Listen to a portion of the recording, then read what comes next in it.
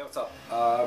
Part 2, or the vinyl edition of the Pesanta Urfolk Elite Media Psychic Violence troupe. Let's start off with Pesanta Urfolk Mania. I showed the split with Mesmor. This is their first and only full length, I think. Let's get it out. We're listening to the second tape of the Bookfaust demos in the split with Fell Voices. I don't know if the Fell Voice material is on there, I don't think so. So it would be weird to put it on a compilation.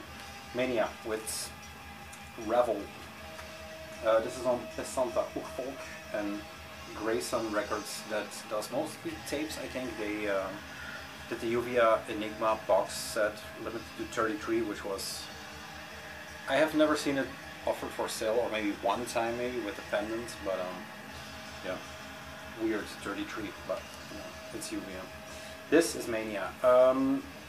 There is no info on here. This is a very spur of the moment sort of video, so listen to one Edgewater tape, decided to make a video. So yeah, here we are. Oh.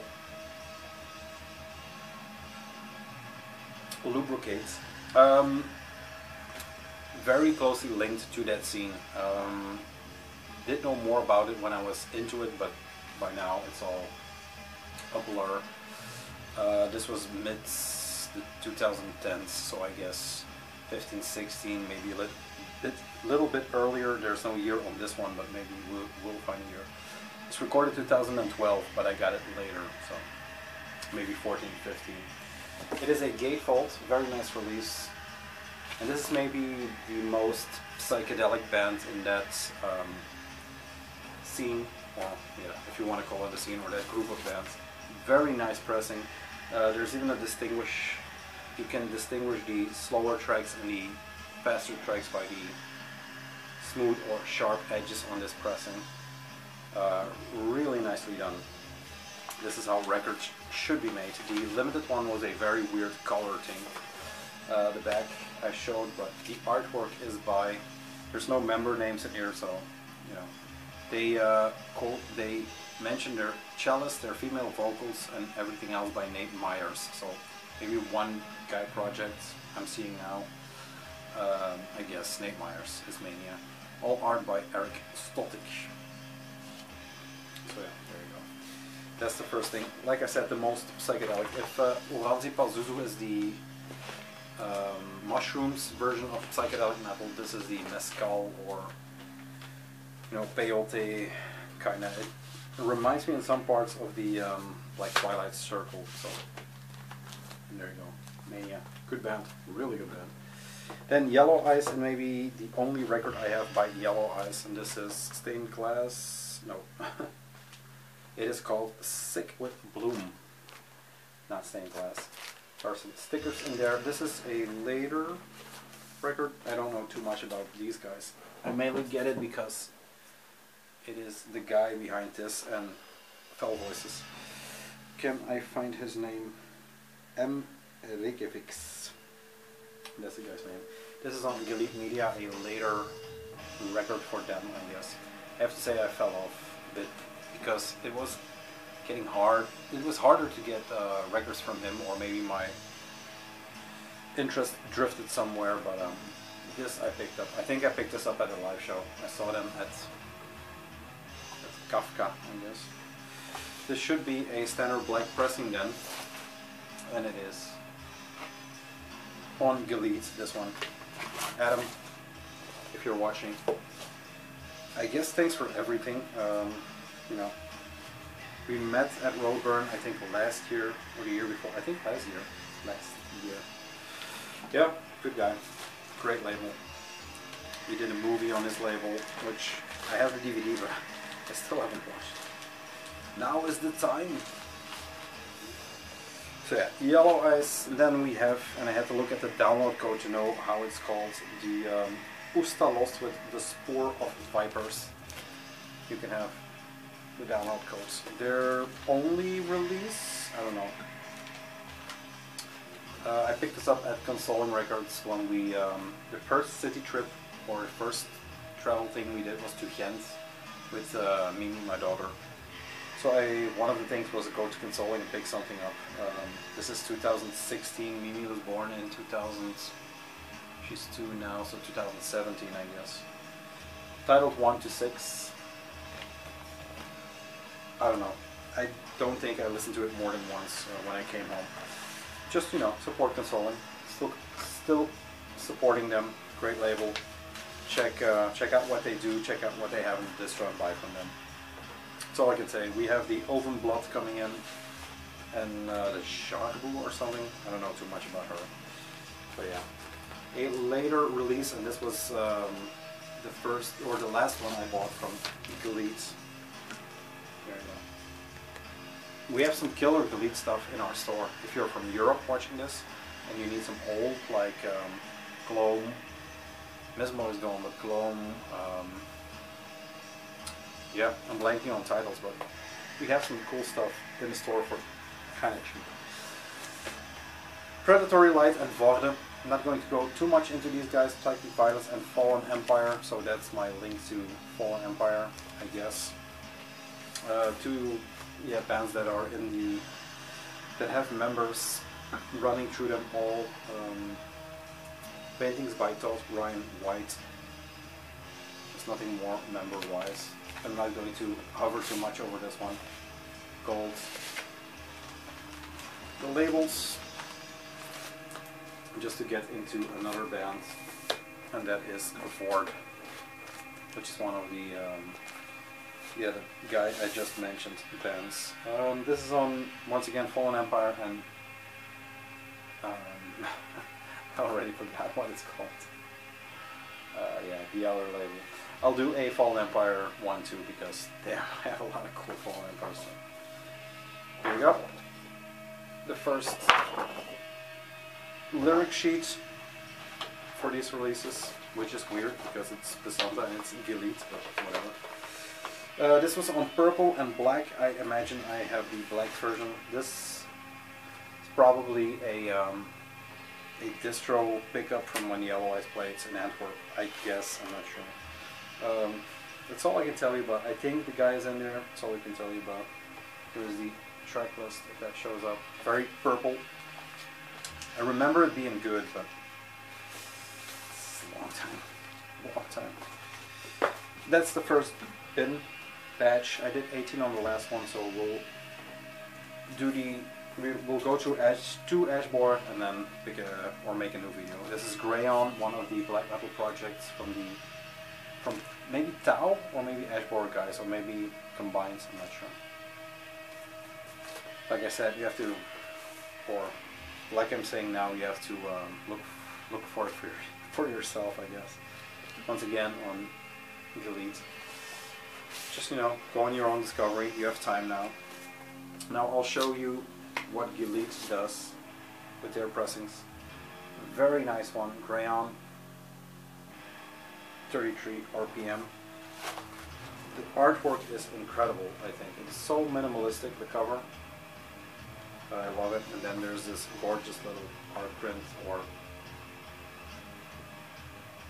text sheet, if you will. This is tattoo worthy, but if mine is graying right now, so I guess in 10 years it will be gone.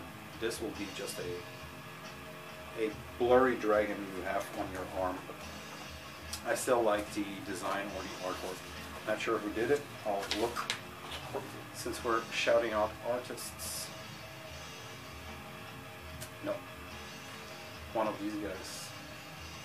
If you want to look into it, if you want to get a tattoo. But yeah, Grayon, like I said, one of the first American black metal projects I got to know. I got Leviathan after this, so that's saying a lot, I guess. Cheers to Mr. Whitehead. Barghest, through Tau, related black metal bands, or one, but two releases by them. One is on, are they both on Galit? Probably, yes. Very good black metal bands that has a very mild output. It is from Tau, so there is that sludge influence in there, but it doesn't shine through in this. This is like This is not Tao, this is something else. This is the Virtuous Perch, which is going on right now. Anti-human, anti-life, so perfect soundtrack. Look at the cover. It is, yeah, it is something else. This is the clear vinyl, because this is one I ordered straight from Adam. First pick, first everything, just talking to him and just getting records that were blowing my mind at the time actually. There's nothing insert-wise in here, it is just as bare bones as the music is. But it's played with a, yeah, there's passion behind it, yeah, and these guys can play, so.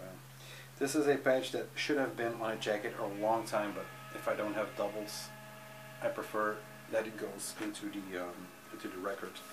This is on Delete, and probably another label, or maybe just a logo. This is the cover, which should tell you everything you need to know about this record. The back is Tao artwork, but then the blackest you have ever seen, I guess. I don't know what it's about, but someone is throwing a wolf down a well. Yeah, need to dig into that one. Once again, very bare bones. This is the release that has 2 patches in it. As a matter of fact, I'll first show the record and then go into the patch. It's purely on Elite Media. The triangle is just a logo for the band, I guess, or something they were going to start up. But Barghest had a dispute with Watain because they used this logo patch and they pulled it, I guess, at some point. But yeah, Watain used this, and I don't know. They had some falling out or a dispute, which got resolved, I guess, like gentlemen. But it's great to surprise myself to find this in here because I had no idea. But I know the artwork well and I know the story. But yeah, this is going on next because this is actually one of my favorite USBM black metal records. 2 more, or 3 more, of course. Mirror Universe, Delete Media, and this is False, and Barghest, the split. False is a band from different city, it's not New Orleans. It's a very slow-paced, but very well-played doom band. It's been a long time since I listened. I don't even have the last full length, I think. This is a split with Barghest, very sturdy sleeve. Delete Media, Mirror Universe, Relic 42. Yeah, I bought for the Barghest side and then discovered False, which is, yeah, certainly my lane. It's more of the Roadburn type shit, but it is very cool nonetheless. Heavy as a church tower, shifting sands, and inhuman hatred. Of course, a very cool black pressing, black center labels, black everything. But what's in here is a big ass poster. There you go. Like this, which is something Adam did on the regular, just put in some huge fucking poster, which is always amazing. Even when they're folded like this, it's, it's just that little extra. I try to put in promo posters into the records we send out when I feel like it. This will be on deck too, just to get into hell again. I'm going to show the 2 last ones as a package because it is 2 times hell and I don't know what more to say. Sorry, it is False, not hell, False. The full length and their first full length and second full length, I think. I think they have 1 more full length, maybe, or they have a 7-inch for sure. There you go. Both on Gilly, of course. Yeah, very doomy with black.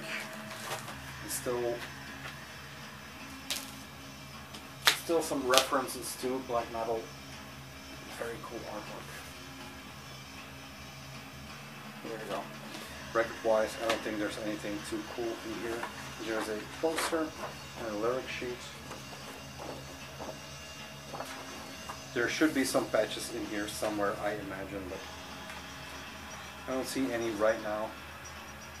Records just black, black. I know there's a false patch somewhere on a jacket. I have a cringe jacket. I'll show someday. The back. This is, like I said, their first full length, which made me love them. Here's the patch. There is a booklet poster. And the patch. The Tau patches and the Galit patches and everything came like this, so I guess one of the guys in Tau was printing all of the patches for Galit, I'm not sure. Once again, nothing to see here, just black on black. Black Doom. But that was false. I'm going to cut here just to look at this. What a shame. I'm going to cut here just to get into, or to have more time and be a bit secure about edge border and felt voices. There you go.